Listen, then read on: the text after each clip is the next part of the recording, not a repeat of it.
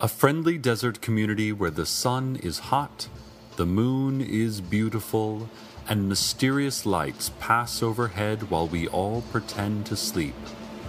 Welcome to Night Vale.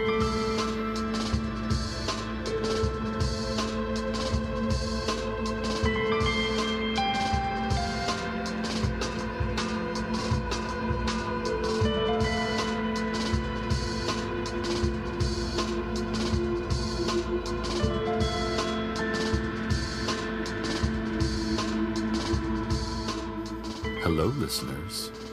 To start things off, I've been asked to read this brief notice. The City Council announces the opening of a new dog park at the corner of Earl and Somerset near the Ralphs. They would like to remind everyone that dogs are not allowed in the dog park.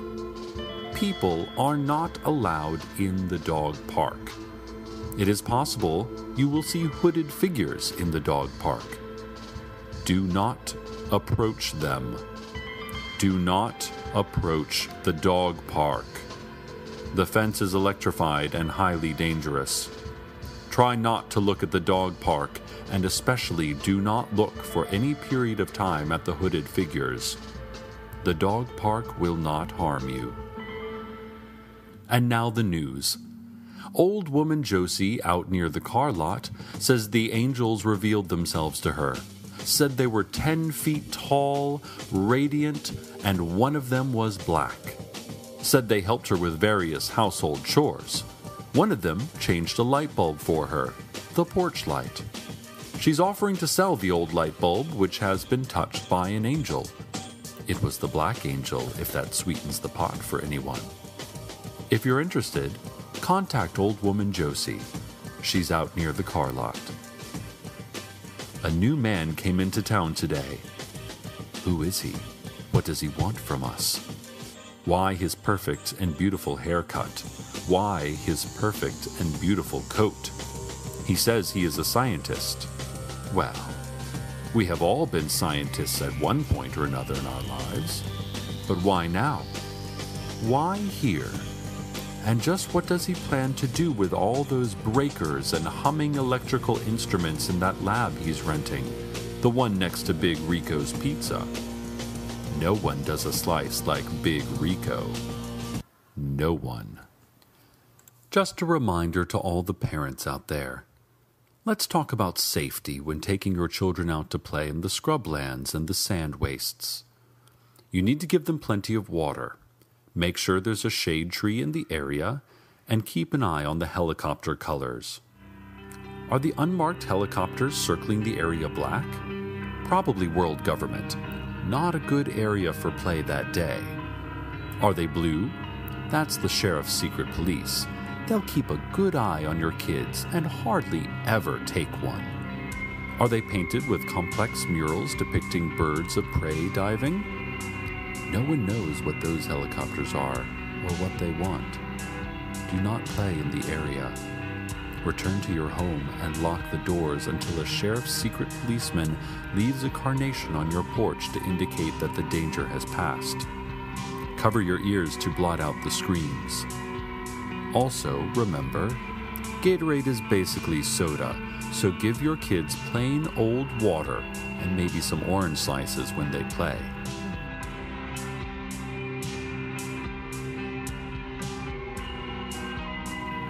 A commercial airliner flying through local airspace disappeared today, only to reappear in the Night Vale Elementary Gymnasium during basketball practice, disrupting practice quite badly. The jet roared through the small gym for only a fraction of a second, and before it could strike any players or structure, it vanished again. This time, apparently, for good. There is no word yet on if or how this will affect Night Vale Mountain Lions' game schedule, and also if this could perhaps be the work of their bitter rivals, the Desert Bluffs Cacti. Desert Bluffs is always trying to show us up through fancier uniforms, better pre-game snacks, and possibly by transporting a commercial jet into our gymnasium, delaying practice for several minutes at least. For shame, Desert Bluffs. For shame.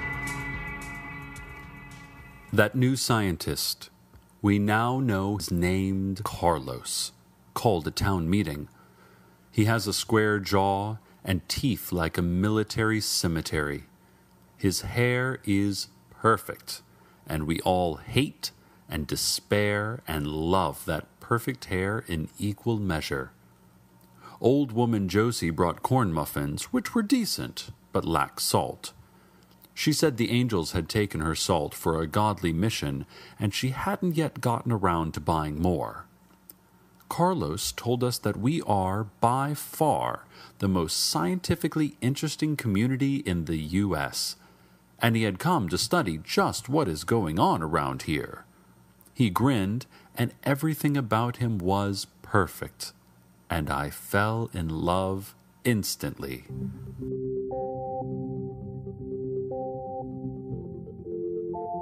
Government agents from a vague yet menacing agency were in the back, watching. I fear for Carlos. I fear for Night Vale. I fear for anyone caught between what they know and what they don't yet know that they don't know.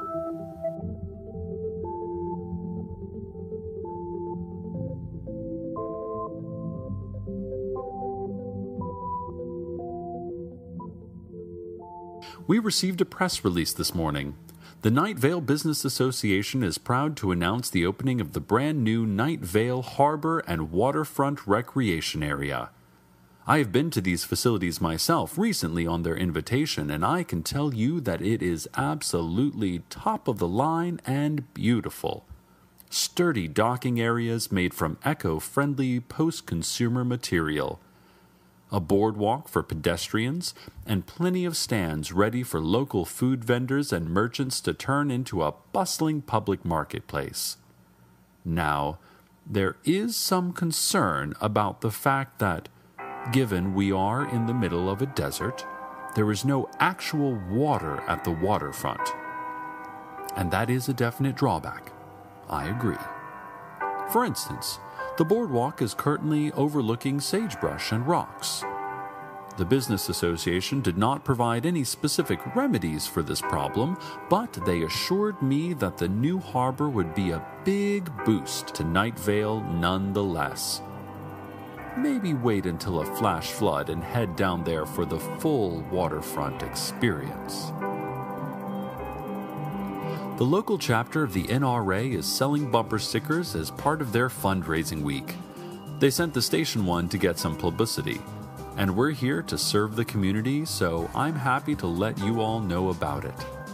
The stickers are made from good, sturdy vinyl, and they read, "Guns don't kill people. It's impossible to be killed by a gun. We are all invincible to bullets, and it's a miracle." Stand outside of your front door and shout NRA to order one.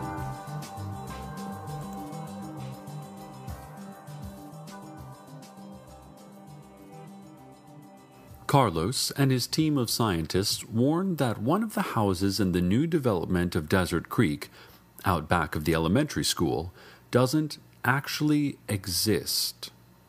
"It seems like it exists," explained Carlos and his perfect hair. "Like it's just right there when you look at it. And it's between two other identical houses, so it would make more sense for it to be there than not. But, he says, they have done experiments and the house is definitely not there." At news time, the scientists are standing in a group on the sidewalk in front of the non-existent house, daring each other to go knock on the door.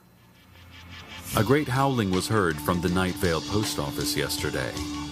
Postal workers claim no knowledge, although passers-by describe the sound as being a little like a human soul being destroyed through black magic. The Indian tracker, now, I don't know if you've seen this guy around. He's the one that appears to be of maybe Slavic origin, yet wears an Indian headdress out of some racist cartoon and claims to be able to read tracks on asphalt. He appeared on the scene and swore that he would discover the truth. No one responded because it's really hard to take him seriously in that headdress of his.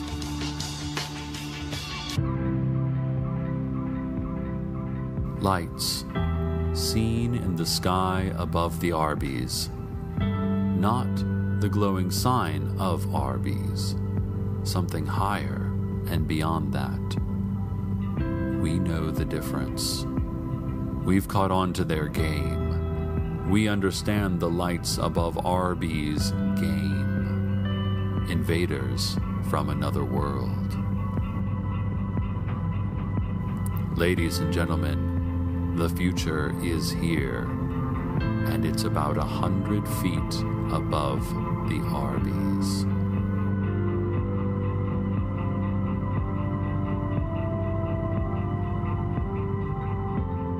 Carlos and his scientists at the monitoring station near Route 800 say their seismic monitors have been indicating wild seismic shifts, meaning to say that the ground should be going up and down all over the place. I don't know about you folks, but the ground has been as still as the crust of a tiny globe rocketing through an endless void could be. Carlos says that they've double-checked the monitors and they are in perfect working order.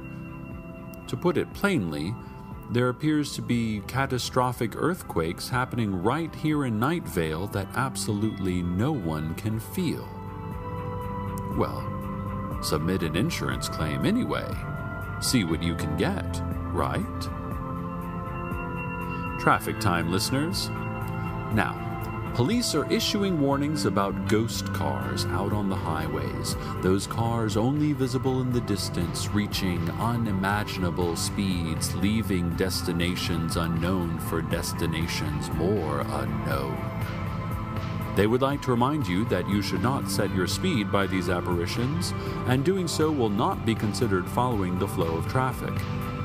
However, they do say that it's probably safe to match speed with the mysterious lights in the sky, as whatever entities or organizations responsible appear to be cautious and reasonable drivers. And now, the weather. Welcome back, listeners.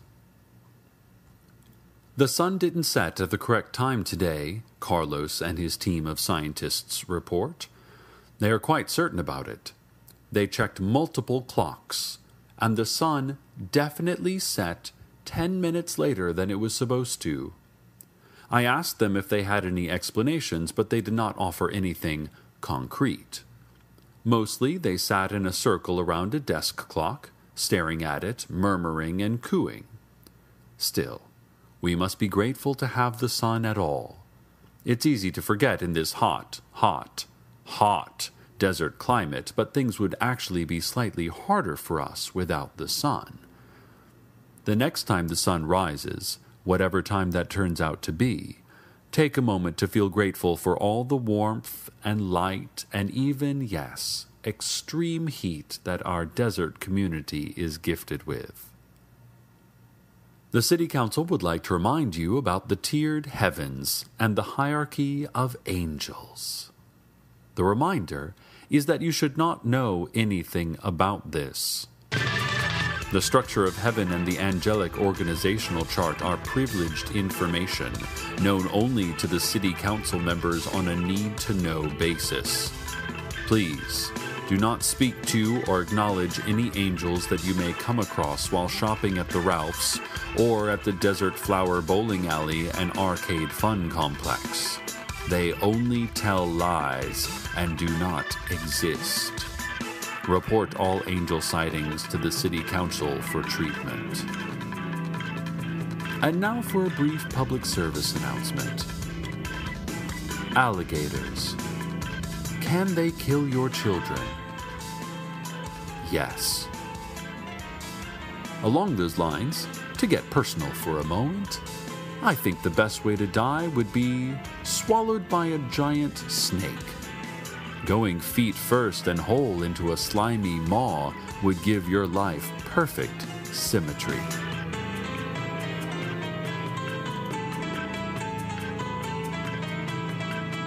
Speaking of the Desert Flower Bowling Alley and Arcade Fun Complex, its owner, Teddy Williams, reports that he has found the entrance to a vast underground city in the pen retrieval area of Lane 5. He said he has not yet ventured into it, merely peered down at its strange spires and broad avenues. He also reports voices of a distant crowd in the depths of that subterranean metropolis. Apparently, the entrance was discovered when a bowling ball accidentally rolled into it, clattering down to the city below with sounds that echoed for miles across the impossibly huge cavern. So, whatever population that city has, they know about us now, and we might be hearing from them very soon. Carlos, perfect and beautiful, came into our studios during the break earlier, but declined to stay for an interview. He had some sort of blinking box in his hand covered with wires and tubes. Said he was testing the place for materials. I don't know what materials he meant, but that box sure whistled and beeped a lot.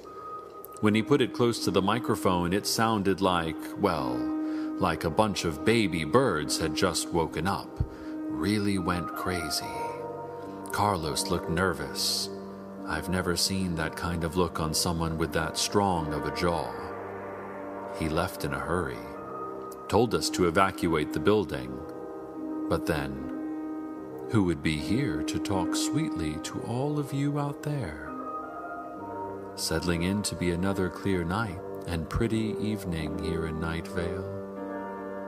I hope all of you out there have someone to sleep through it with, or at least good memories of when you did.